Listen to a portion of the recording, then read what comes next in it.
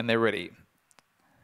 Racing, Flying Beckham dwelt at the start, showing early speed was Genie's Echo. Double Joint drives her across and then followed by Lightning Lyrica around the outside along with Zoo Ringo. In fifth place was Flying Beckham with some work to do. Freeway Shadow was next, second last Cosmic Knocker. Zipping Darrell's last of all off the back though. Double Joint shot away out by 4 lengths in second place. Genie's Echo, Zoo Ringo, Flying Beckham around the outside runs on but in the straight. Double Joint's nicely clear, coming at it now. Genie's Echo wider on the track. Zoo Ringo up on the inside. Genie's Echo hit the front, I reckon one. Genie's Echo's just one, I'd say. Lightning Ringo and Zoo Ringo in a photo for second and third, and close up behind them next of all, crossing the line quickly behind them was Flying Beckham, and then followed in turn by pulling up quickly into the pen, Cosmic Knocker, along with Freeway Shadow and Zipping Darrell.